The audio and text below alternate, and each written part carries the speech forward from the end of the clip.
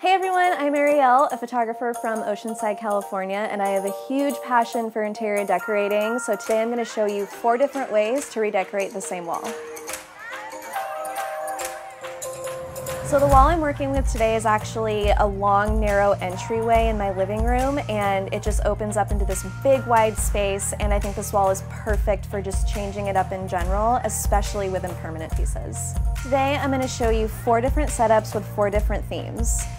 Styling-wise, I went with different throw blankets, accent colors, and I just tied in the pillows with all the colors that I chose so that I can intermix anything with anything. So the first theme is florals, and we're featuring wall art and posters, which are perfect for the whole impermanence theme because they leave a really small marking on the wall.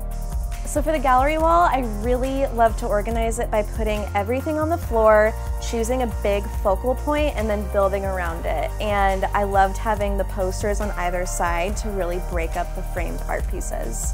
There's so many different ways to do it. You can hang paper and do the tape thing, but I just love, honestly, laying it out, taking a picture with my iPhone, and then referencing my photo later when I'm hanging out my photos.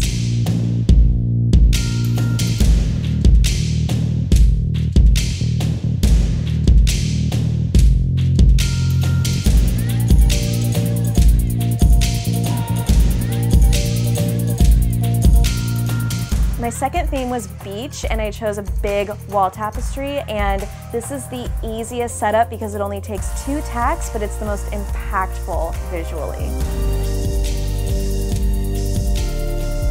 So for this one, I didn't do any extra styling because this piece really stood on its own and it just makes a huge impact.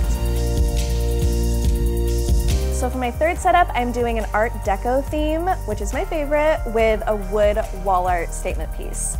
So the wood wall art is awesome because it comes with this really cool template that you can just hang up, step back, see where you want it to go, and then nailing in is kind of bulletproof because it's color-coded based on the size you got.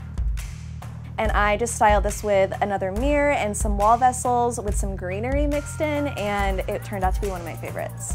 I love this Art Deco theme because it can be so versatile, but also just so impactful in terms of colors and shapes, and that's just my style.